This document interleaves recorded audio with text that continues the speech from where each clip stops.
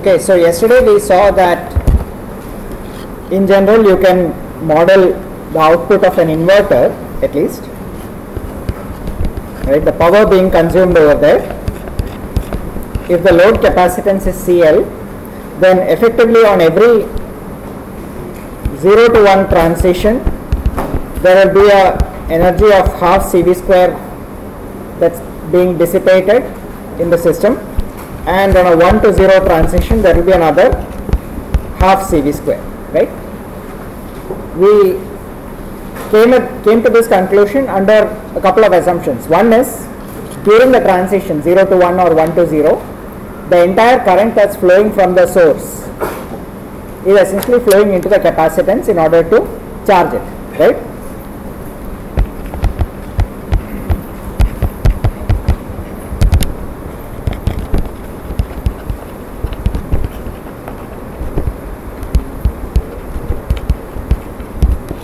And the second assumption is that the load capacitance includes all the parasitics that are present at that output terminal. Okay. So in other words, when I am talking about this point over here, there will also be some parasitic capacitance due to the inverter itself. There will also be some capacitance due to the wire that's connected to it. And finally, there will be the capacitance of whatever this inverter is driving. Okay.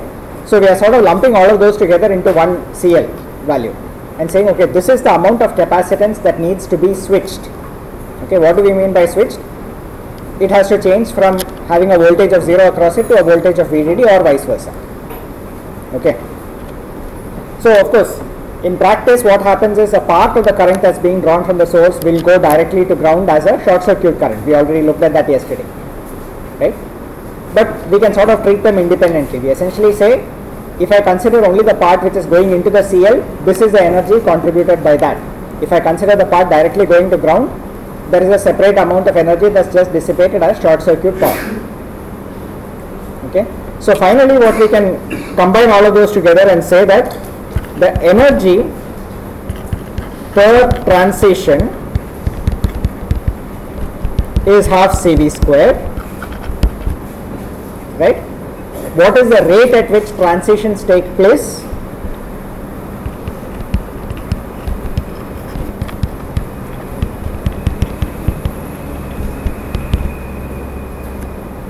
Two times the frequency at which we have a 0 to 1 transition, right.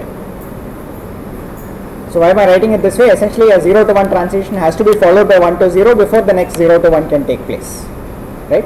So the total number of transitions is going to be twice the number of 0 to 1 transitions, which is why I am writing it as 2f0 to 1. Okay.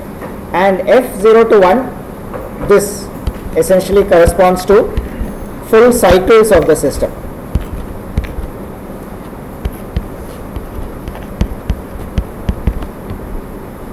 Right. So one complete cycle 0 to 1 and then back to 0 is considered is what is being accounted for by that f0 to 1. Okay.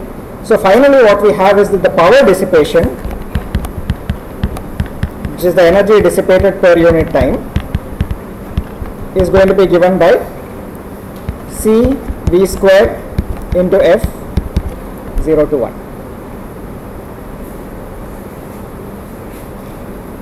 Okay. Now this is the case for, of course we did this analysis for the case of an inverter. We still don't know what an AND gate or an OR gate or an XOR gate is going to look like, but the point I am trying to convey over here is, you look at this analysis, it does not matter, right, because at the end of the day we can sort of anticipate that the way that we are going to construct any other kind of gate is also in some kind of similar structure, right. There will be some PMOS and some NMOS transistors. The PMOS transistors will be responsible for delivering current into the load. The NMOS transistors will be responsible for discharging. Okay. That's all that we really needed to know in order to derive this equation, which means that in general, supposing I have some arbitrary gate, right, driving a load capacitance, right? Where when I mark CL, I have also accounted for the parasitic, the wire capacitance, etc. Then what I can essentially say is that the power dissipated here is going to be given by CL VDD square into F, whatever, I'll call this node I, right? Fi, the rate at which that particular node is switching from 0 to 1 and back.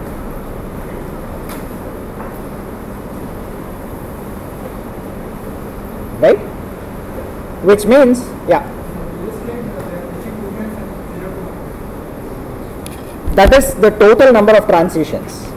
So this total number of transitions is 2 times, what I mean by a transition is either 0 to 1 or 1 to 0. Yes. So F 0 to 1 is a full cycle which consists of 2 transitions, one 0 to 1 followed by 1 to 0, right? On each transition the energy dissipated is half CV square. So in one full cycle the energy dissipated is CV square. So CV square multiplied by the number of full cycles will give you the power. Okay? Yeah. Sorry? No, I am defining F 0 to 1 as the number of 0 to 1 transitions per second. The frequency of 0 to 1 transitions. Right? So F 0 to 1 is just the number of 0 to 1 transitions per second. Now every 0 to 1 transition has to be followed by 1 to 0, otherwise I cannot again go from 0 to 1. Therefore the total number of transitions is going to be twice F 0 to 1. Okay? Alright, so what happens if we have a more complex circuit, right?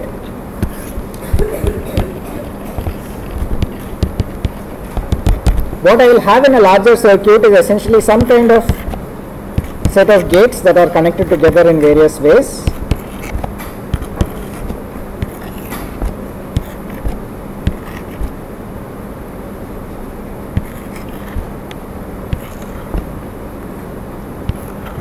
Right, some arbitrary circuit of this sort. Okay.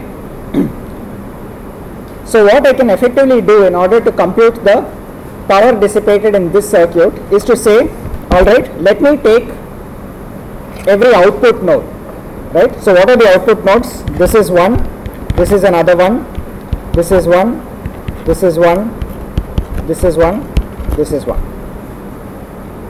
right? The output of every gate, I look at that, I look at the total capacitance that is present at each of those terminals.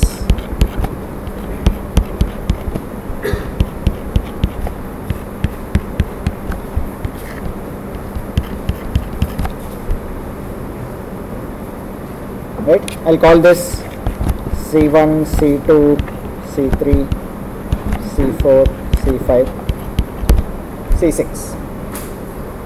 Alright, so this is the total capacitance. Why am I interested in the total capacitance? Because that is the amount of work that needs to be done at each of those terminals. That much opposition to change in voltage is present. Right, that's what capacitance is defined as. It's an opposition to the change in voltage. Right? All of that capacitance has to get charged from 0 to 1, 1 to 0, depending on what the transition is. Okay?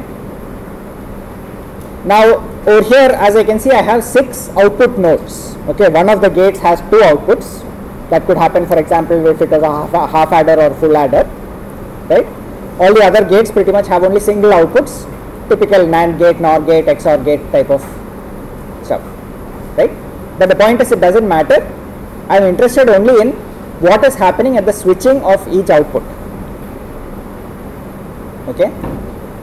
So what this means is, I mean, C1, by the way, I have drawn it sort of, I have drawn the capacitance looking upwards. I am actually interested only in the capacitances to ground. Okay. So even though I have drawn it upwards, that actually is supposed to be ground. Okay. It's not that that one is alone special and connected to VDD or something. The point is, it's connected to a fixed voltage, it's connected to an incremental ground. That's all that matters, right? So now, when I look at a circuit like this, what can I say about the frequency of transitions? how often are these terminals going to switch? Each one would have a different switching frequency, right? There's no reason why they should all be the same. Okay, so in general I can associate a frequency with this one, let's say f1. So f1 is the frequency at which that node 1 switches. What do I mean by that? It means how many complete cycles does node 1 go through in a given amount of time. Complete cycles, 0 to 1 followed by back to 0. Okay. Similarly, there will be f2 over here, f3 here, f4, f5, f6. Right? They need not be the same because, I mean, that's obvious. Not all the gates in a circuit are going to switch at the same time. Right? As far as an inverter is concerned, whenever its input changes, the output will also change. So that is straightforward. But let's consider a NAND gate.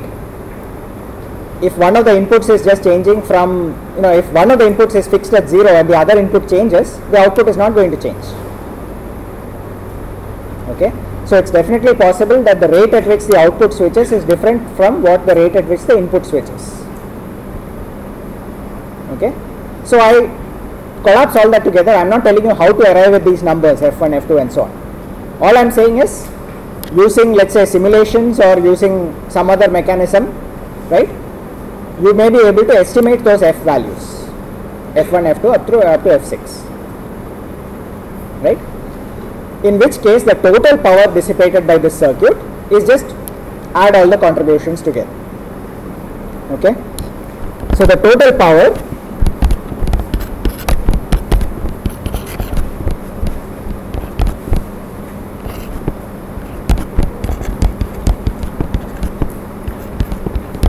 is going to be this Ci, the individual capacitance, VDD square into Fi. Yeah.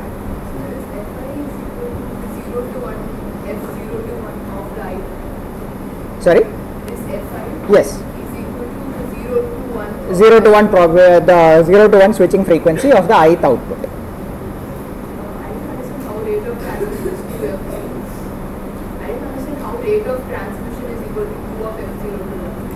Okay. Going back to this diagram here, right? What I am considering as a 0 to 1 transition is, this is one, this is the other one, right?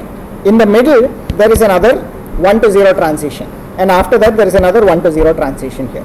So these are 0 to 1, whereas these two are 1 to 0, right? I don't want to count them separately. What I am saying is every time there is a 0 to 1 transition, that has to be followed by a 1 to 0 transition before the next 0 to 1 transition can take place, right? Because only if I come back to 0, I can then again go to 1. Okay. So when I count f0 to 1, I count full cycles, right? I am going 0 to 1 followed by 1 to 0, so I am counting that. On each of those transitions, half CV square is dissipated, right? So half CV square plus half CV square is dissipated over one complete 0 to 1 transition. That's all.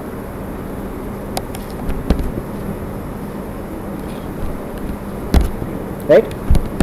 So in this case what happens is the F1, F2, F3 etc. are the switching frequencies at each of those outputs. Right? I can add up the individual power dissipation. Ci VDD square Fi is the contribution at the ith node. That does not interfere with any of the other power dissipation. So I just add up the individual contributions, come up with sigma over I Ci VDD square Fi. Okay. Now what is done in practice is very often people say, I don't want to be dealing with this Fi term. I don't want to sort of have to go and measure Fi at each node, right? So let me see if I can sort of abstract that out into another term. It still doesn't solve my problem. I still need to find out how to get that other term. But in terms of writing the expression, I can slightly simplify it. Okay. What I am going to say is Fi is equal to sum alpha I times f, where f is the system clock frequency.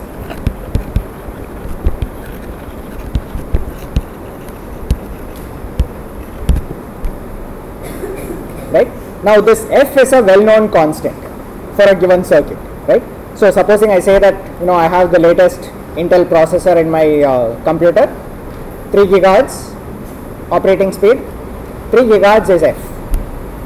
Okay, that's my operating frequency for the entire circuit. The important point is the circuit is getting a clock of 3 gigahertz, but if I go look at any one gate inside that circuit and look at its output, in general it will not be switching at 3 gigahertz. Okay, it will be switching at some rate alpha I, where alpha is between 0 to 1.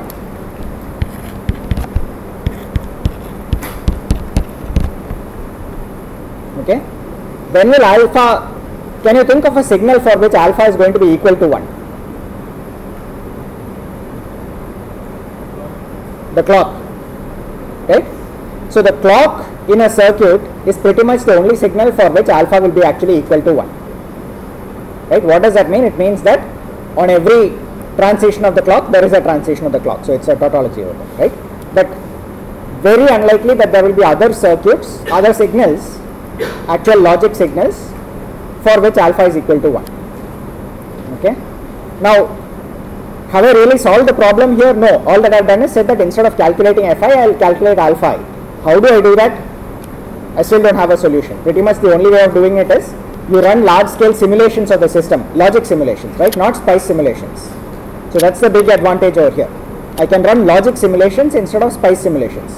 What's a logic simulation? It's just saying if I apply this 0, 1, etc. to these gates, what will the output be? Okay, and propagating that through the entire circuit. That can be done much faster than a spice simulation, orders of magnitude faster. Okay, but still is pretty slow for large circuits. Okay, but if I can do that kind of a logic simulation, at least I can use that information in order to extract this alpha I information, equivalently fi. It's the same thing, it's just that it's a different way of writing. Okay, so if I can write this, then effectively what I have is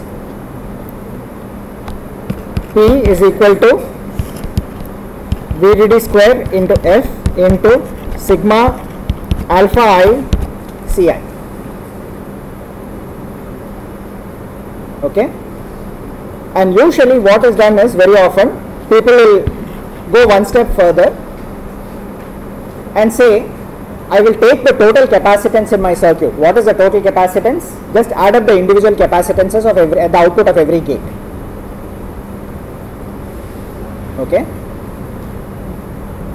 multiply by the corresponding alpha i's, right, and then finally divided by the sum of sigma Ci. Okay, and I will replace this by some alpha times C.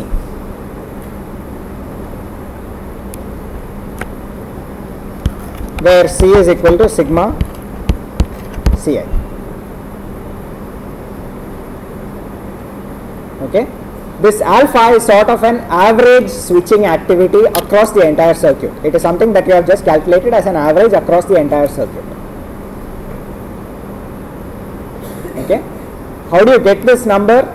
Simulation is one way. There are some probability based methods which sort of try and estimate the rate at which some nets are going to switch, but ultimately it's an empirical value. It is something which depends on the circuit, depends on the kind of inputs that are given to it, right?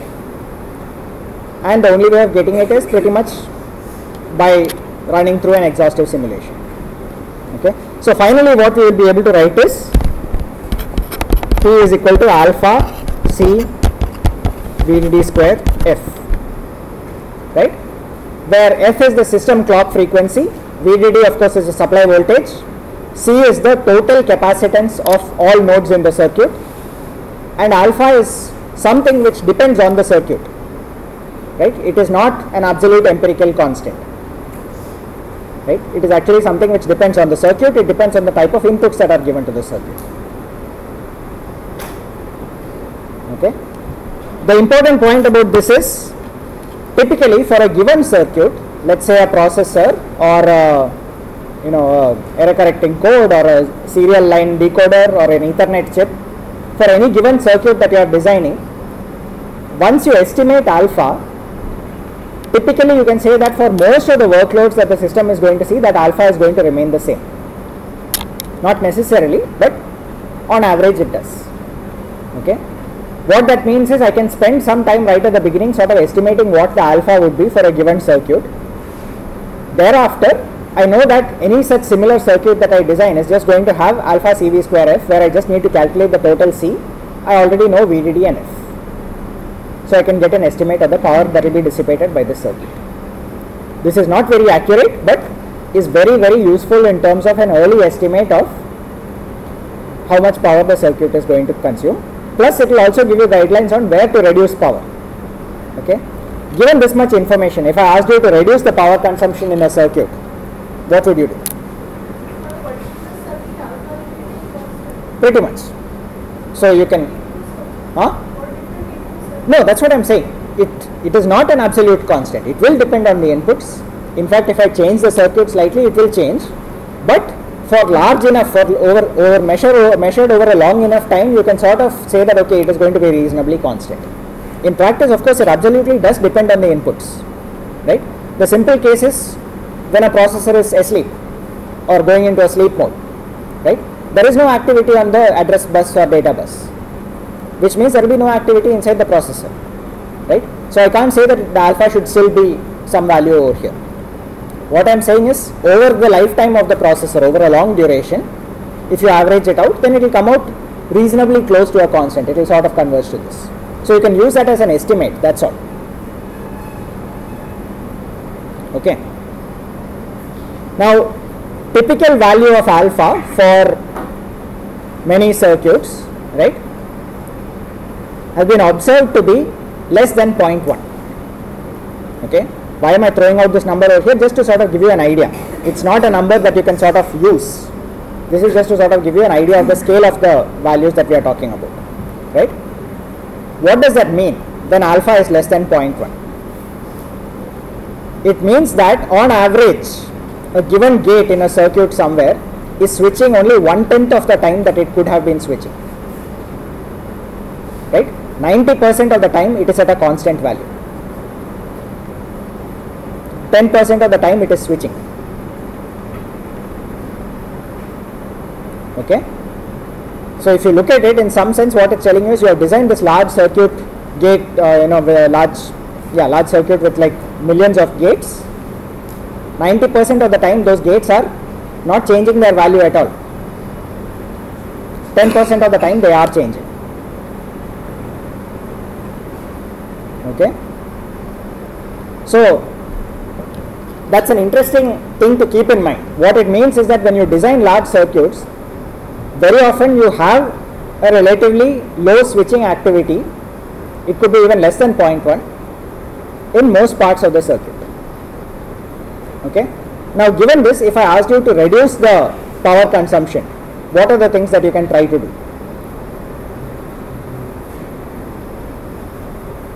Given an equation like this, if I asked you to reduce power consumption, what would you do? VDD seems like a very good bet, right? So what are the ways of reducing power consumption?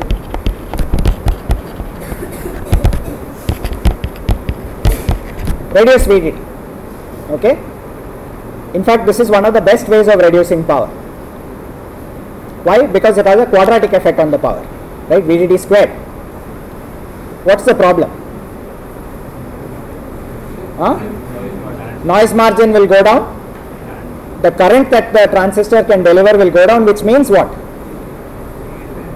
The speed will go down, right? Because it will need more time to charge the output capacitance, right? So the operating frequency, if I need to operate at 1 gigahertz, I may not be able to reduce voltage beyond a point, right? So VDD and F are inversely related, right?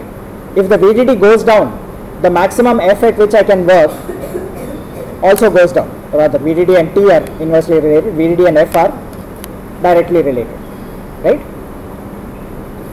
So what this means is two things: noise margins reduce,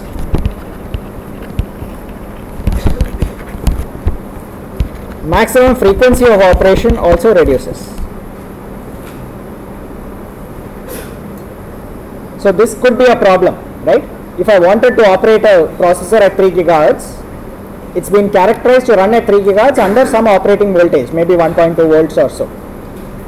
If I just reduce that voltage to 1 volt, it will no longer run at 3 gigahertz because the transistors cannot deliver enough current to charge the output stages to the level that is needed. Okay. So if you have margin over there, that is, you can run at a slightly lower frequency, then well and good, right? You can actually reduce VDD. What's the other alternative? F.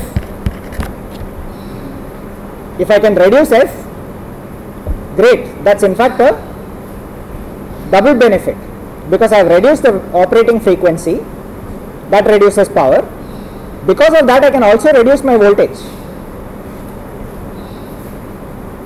Right? So I could potentially get a S cube benefit if I go down by a factor of S in frequency. Then I can sort of say that maybe the VDD also could scale down by a factor of S. Not exactly, but something of that sort. Right? So a reduction in frequency could give me great benefits. What's the problem? Why are you operating at a high frequency? Because you want to get things done fast. If I didn't need to run things so fast, then I shouldn't be running at that frequency. That's all that this is. Okay? But these latest mobile phone processors, we see one processor at 1.2 gigahertz, another one at 1.8 gigahertz, we say 1.8 is better. Why? Because we feel that it will react faster when we are trying to use the phone. Right? So that will make a difference. So in fact, if you look at your phones, you will find that there are many sort of power saving modes on that. Right? Most of the power saving modes, what do? They reduce the frequency, operating frequency. What they say is, at this time, I do not need to operate at 1.8 gigahertz. Running at 1 gigahertz or 600 megahertz is good enough to do whatever you are doing. Maybe all that you are doing is looking at the time. Right? So there is really nothing that needs to be done by the processor. Operate at a lower frequency. Bring down the power consumption. Right? So that kind of frequency scaling is commonly used in all kinds of circuits. Right? Thing is, if you can do it, great. Nothing like it. That's probably the best way to reduce power. But in most cases, the reason why you are operating at a certain frequency. So for example, if I take an Ethernet chip, right? Ethernet is designed to work at 100 Mbps or 1 gigabit per second. Right? It's no use saying that I'll just reduce the clock frequency there. Then it's no longer Ethernet. It's not going to communicate with the next chip. It has to operate at whatever frequency that chip was designed for, so that it can convey the information across to the other side. Right? So if this can be reduced, well, the problem with reducing F is simply that need to meet functional requirements, right? Performance requirements.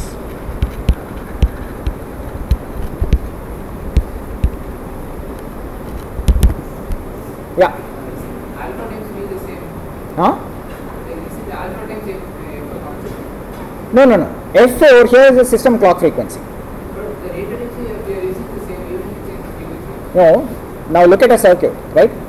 How do I decide when it is going to transition? That depends on its inputs transitioning. Okay? If an input has changed from 0 to 1, the output may or may not change from 0 to 1. Based on that, I have done a simulation and found out this is the number of times that this will transition. I said per unit time, but actually it means per clock cycle. Okay. So now what happens? All that I have done is I have said that I will apply my first inputs at this time. The second input, let's say 10 nanoseconds later, the third input 10 nanoseconds later, fourth input 10 nanoseconds later, and so on. Based on that, I have come up with a certain number of transitions per second. Now I change that and say instead of 10 nanoseconds, I will apply it 20 nanoseconds later, 20 nanoseconds, 20 nanoseconds, and so on. The transitions remain exactly the same. Functionality has not changed in any way. This alpha has already abstracted that out. It is talking about the number of transitions of a given output relative to the number of transitions of the clock. Okay. So if the clock transitions f times per second, a given output will transition alpha times f times per second. So that alpha remains constant independent of f. So that's actually a good point we brought up. The alpha is now independent of f. Okay. Which brings us to the next thing. Alpha is independent of f. Can I reduce alpha in any way? Not clear how you will do this, right? This requires a functional change to the circuit, right? Because the only way that I can prevent, so one thing that I can do, for example, is if I have an XOR gate somewhere, can I replace it with something like a NAND gate? The switching probability of a NAND gate may be slightly lower than for an XOR gate, right? Why? Because NAND gate has three input combinations under which the output is fixed, one for which it transitions, right? Whereas the XOR gate, for every transition on an input, you are likely to see a transition, you will see a transition on the output. Okay. So certain kinds of gates in that way are not very good for switching, the others are better, but it's not very clear at all whether you can do something like this, right? That requires actual functional changes to the circuit. Okay. But if you can figure out a way to reduce alpha, the switching activity, yes, it will help you to save power. And if you look at the literature, you will find that, for example, there are certain work on bus encoding schemes where they try to reduce the number of transitions on a data bus or address bus, right? Similarly, some other kinds of data encoding schemes which basically say, okay, if I use this kind of data, the number of transitions is going to be less. Okay. So this requires functional modifications to the circuit.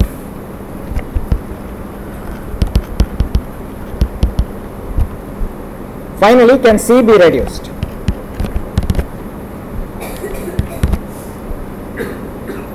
The first two, VDD and F, can be reduced, no questions about that. The problem is what happens when you reduce them, right? For the others, alpha and C, it's not even clear how you reduce them, because you can't reduce them without changing the circuits significantly.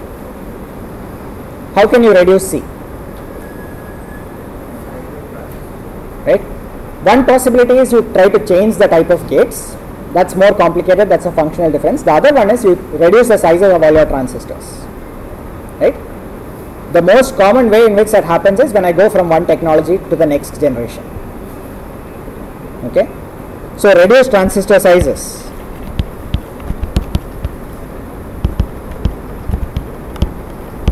Let's say I have designed something at 180 nanometer technology, right? All the gates, everything has been designed perfectly done. Now I decide to go to 130 nanometer. If I take my entire circuit and scale it down, all my capacitances, everything should come down. Okay? C has reduced, power will reduce. In addition to that, you will find that VDD also can be reduced, but that's a secondary effect. Right? The first thing is C reduces because the overall area itself reduces. Right? So change in capacitance is also definitely a significant way by which you can reduce power consumption. Okay? Alright, one last thing regarding power. There are two terms which you will sometimes come across, which are the power delay product and the energy delay product.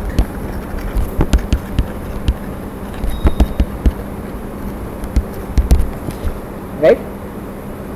Now, why are these numbers defined and why are they considered useful? The main idea over here is, let's say I have two circuits.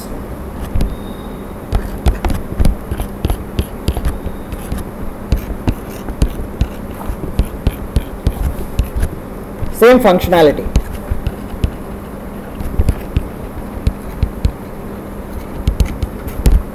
Right? But one of them has a propagation delay of T1, the other one has T2. This one has a total power consumption of P1, this one has P2. Okay? How do I sort of compare them in some sense? Right? I want to sort of say which one is better. Right? Now, first cut I might say the one which consumes lower power is better. right? Because that's sort of what we would like to see. We don't want to unnecessarily waste power. The problem is it might be consuming lower power but operating at a much slower clock. So the T2 might be much higher.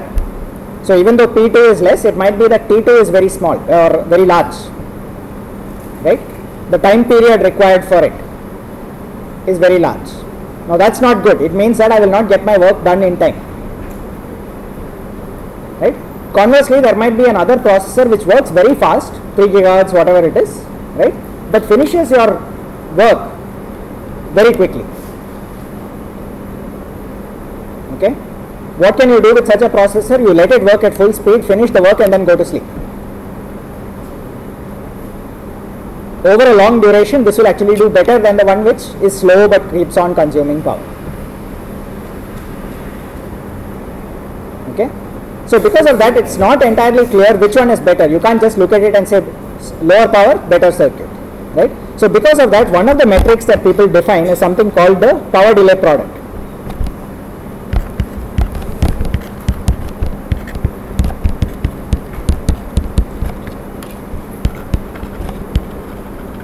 Right, and this is used as a comparison metric between the two circuits. It's not a hard and fast rule. It's just sort of saying, you know, I multiply these two things.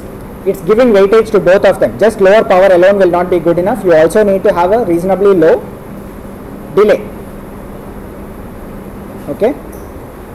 Why am I just multiplying them? Why am I not scaling them by some factors and adding them? You could do any of that. You could do a lot of other things as well. But power delay product is one simple to calculate metric. Okay. Now, one of the things which becomes useful over here is, if we look at power, right? P is alpha CV square F, and F is inversely proportional to T, right? The propagation delay through a gate. What this means is power delay product will become, or rather, to be more precise, what you could say is, one way of estimating it is to say that F is in fact 1 over 2t. Why 2t? Because it requires a t is the time for one transition, then plus t for another transition. That is the maximum possible F at which the circuit can work. Okay, which t is this? Is this the output propagation delay of a inverter or a NAND gate, or what is it? It is just a sort of nominal average propagation delay across the circuit, or the maximum. Huh? Yes, it is the clock, but what I am saying is that it is, how do you decide the clock frequency? How do you decide the rate at which the clock can switch? That is determined by the rate at which the internal elements inside the circuit can switch. What is the maximum frequency at which a clock can work, in other words? Right? So this I am sort of anticipating things here. We will cover this in a little bit more detail when we get to timing analysis, right?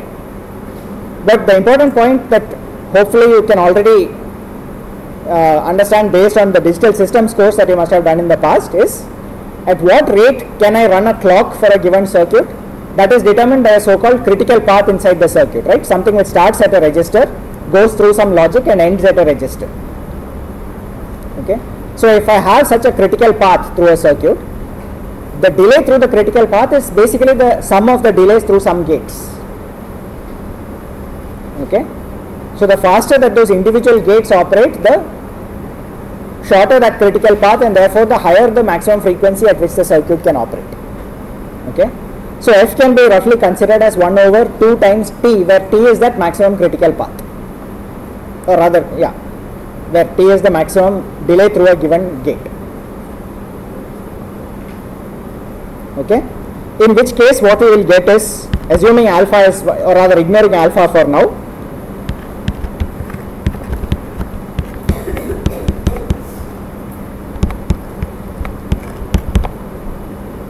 right? Now don't worry about the CV square by 2, that is just in order to do the computation we have got that, right? If you want to bring alpha into the picture, that's also okay. The important point is this is now independent of frequency. The power delay product is basically a function of the capacitance of the circuit and the voltage at which it's being operated. Okay. So when you want to compare two different circuits that perform the same function, this can be a useful metric. Okay, we can take this further and basically take it to the energy delay product.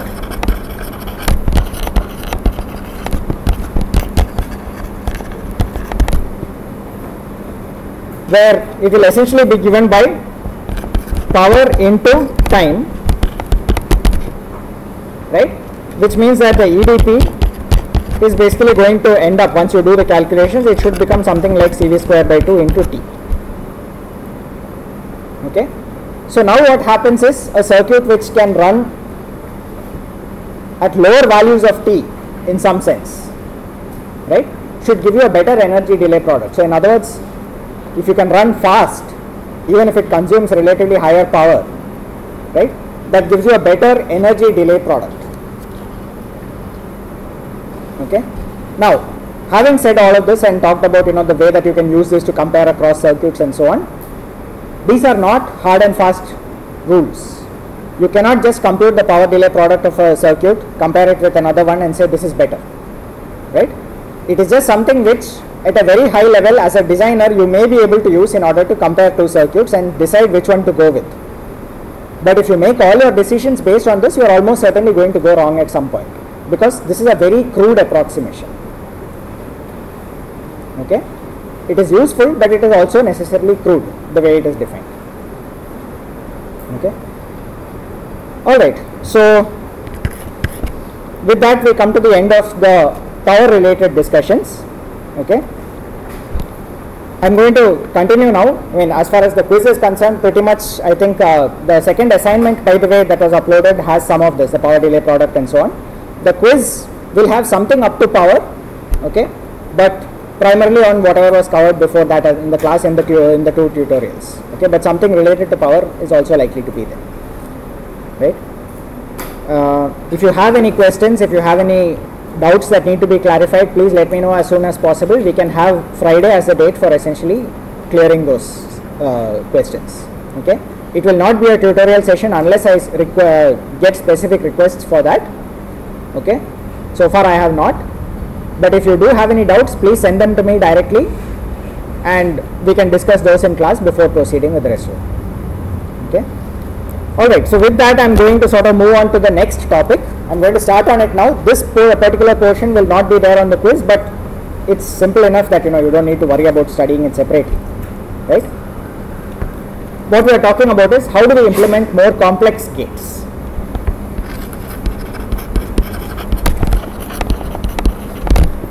What do I mean by a complex gate, right?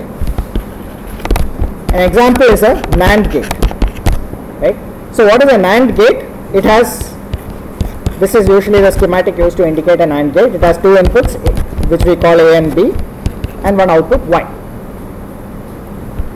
It is defined in terms of a truth table. If A and B are 0, 0, the output Y is, what is the value of the output? 1. 0, 1, 1, 1, 0, also 1, and for 1, 1, the output is 0. Okay. Now, what we are interested in is how do we go about implementing a NAND gate using the same kind of CMOS process that we have been discussing so far for the inverter. Okay. So what is the C in CMOS? It's complementary MOS, right? Why complementary? Because you use both a PMOS and an NMOS in order to realize a given circuit. So in the same manner, how do I get the functionality corresponding to a NAND gate? That's my question. Okay. So the simplest way to sort of think about it is, let's start from the output.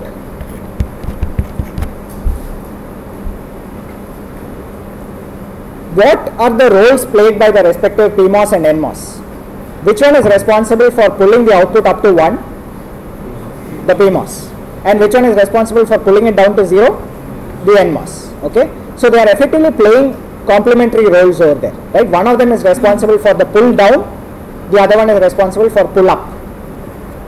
Okay. So in fact, any circuit can be sort of thought of in terms of two different segments. There is a pull up network and a pull down network. Okay, and designing any sort of combinational logic function in this way is a question of getting the correct pull up and pull down networks. Okay, so let's start with the pull down network because it's a little easier to understand at first glance, right? I want the output y to be 0 when both A and B are 1. What kind of connection should I use for the NMOS transistors? Put them in series, right? So that only when both of them are turned on will they form a conducting path to ground and the output will get pulled down to 0.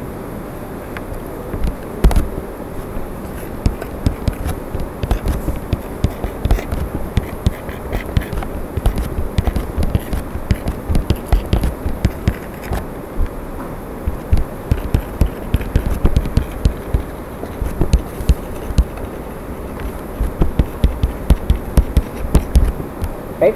So this much is clear. During this time, I can safely assume that the entire pull-up network is completely out of the picture. I need to make sure that that is the case, right? I have to be careful about how I connect my PMOS transistors and make sure that while the NMOS are on, the PMOS are completely disconnected. They are cut off. That part of the circuit is cut off. Right? Otherwise, what will end up happening is Y will be neither VDD nor 0. It will be somewhere in between because there will be a PMOS and an NMOS pulling in opposite directions. I don't want that. Okay. So what I do instead is, now let's look at the pull-up network. Under what conditions should the output be pulled up? If either A is 0 or B is 0 or both are 0. Okay. So A is 0. A 0 at an input is good for turning on a PMOS because the source terminal is connected to VDD. If I connect the gate to ground, I get a VGS of VDD, which effectively turns on that transistor, right? So it looks as though I need to connect them in parallel now.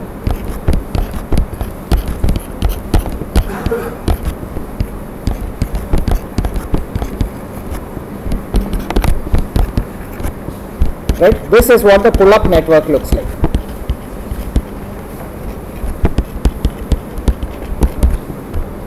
What does it do? If A is 0, the output will get pulled up to VDD. If B is 0, also the output will get pulled up to VDD. If both are 0, also the output gets pulled up to VDD. Right? If both are 1, what happens? Both of these PMOS transistors are off, but we know that under that condition the pull down network takes over and pulls the output down to ground. Okay? Alright, so this is how we would create the pull up and pull down networks for a simple gate, a NAND gate. Next thing that we need to see is how do we generalize this to other kinds of gates and how do we choose the sizes of the transistors that go into these gates. Alright, we stop here.